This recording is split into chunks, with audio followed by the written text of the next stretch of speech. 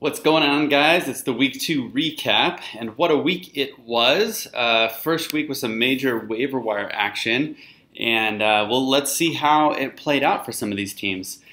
So Habanos was the big spender this week, just swooping in and buying up everyone, and they were able to get their win, beating out Cuddy Shark. So Habanos moves to 2-0.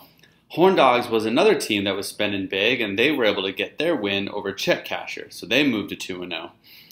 The Walking Deads couldn't win anything on waiver wires except for the Patriots defense. They took a look at their roster and said, well, fuck it, my team sucks, so I might as well just win with defense.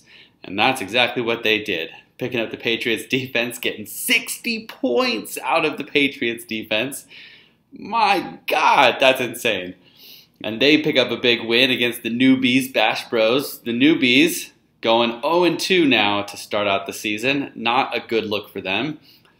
Don't Panic was able to pull out a win against Thunder Blender. Thunder Blender just could not pull out that victory with the Browns defense, man. They came close.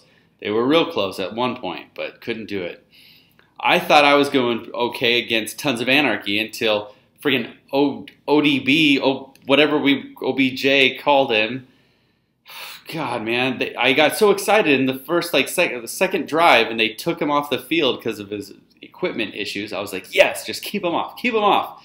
And then in the fourth quarter, just turns on the Jets. Tons of Anarchy pulling ahead with a big 2-0 victory. He's got the most points for on the season. I have a feeling, Mark, didn't you start out strong like this last year too? So great job to you, man. 155. Whew, huge score. Jeez. So week 2 in the books. Some close calls. Most people are starting out 1-1. I think we've got 3 2-0 undefeateds. We've got 3 0-2 winless teams, but the rest are all 1-1 sitting in the middle.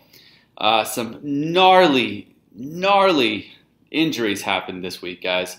So make sure you take a look at the waiver wire. Big Ben's out for the year. Drew Brees is out for at least 6 weeks. Some other big names are down. So make sure you guys take a look at your teams. Look at the waiver wires. Get your waiver picks in this week.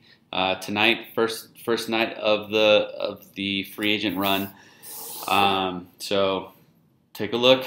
And yeah, I've had about 8 shots of espresso, and it's early, so I gotta go drop myself a deuce. See you later.